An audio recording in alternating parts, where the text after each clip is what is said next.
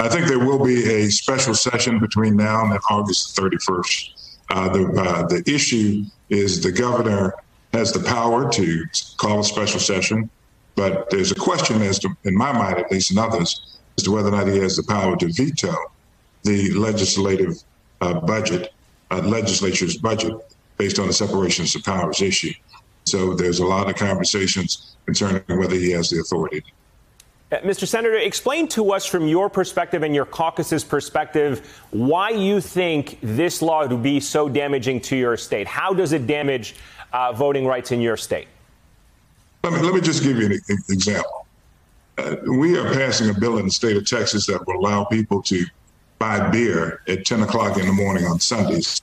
And also the Republicans are passing a bill that limits the ability of churches to have souls to the polls activities before 1 o'clock on Sunday. That makes no sense at all.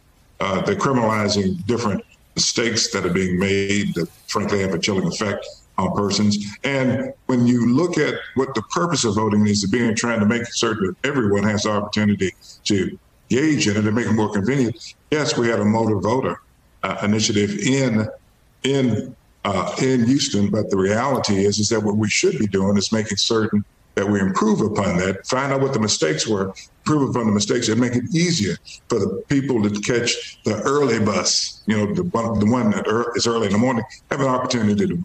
So we should be expanding the opportunity as opposed to restricting the opportunity. So.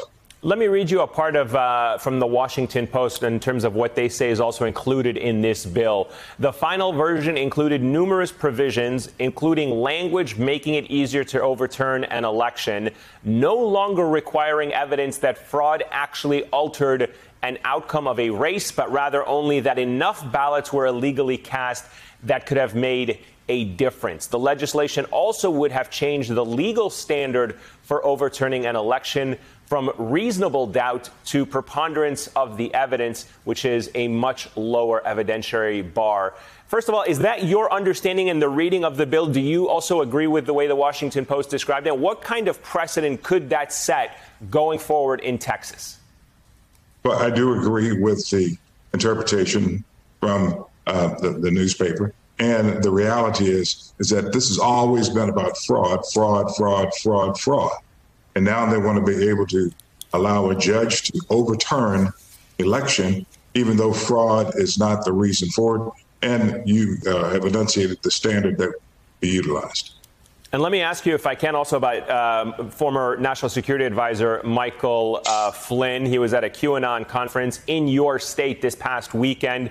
I'm not sure if you've had a chance to see it, and appeared to be speaking in approving terms of a military coup here in the United States, which he attempted to walk back 24 hours after making those comments.